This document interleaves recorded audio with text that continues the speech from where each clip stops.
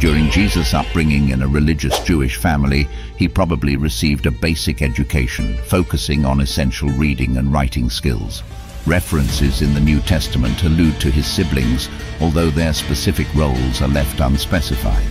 While the Bible describes Jesus as a carpenter, the Greek term used, tekton, suggests a wider range of craftsmanship and construction expertise.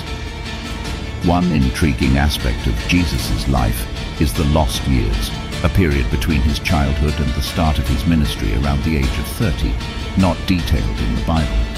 This gap has spurred numerous theories and speculations, including the possibility of his travels to places like India for study.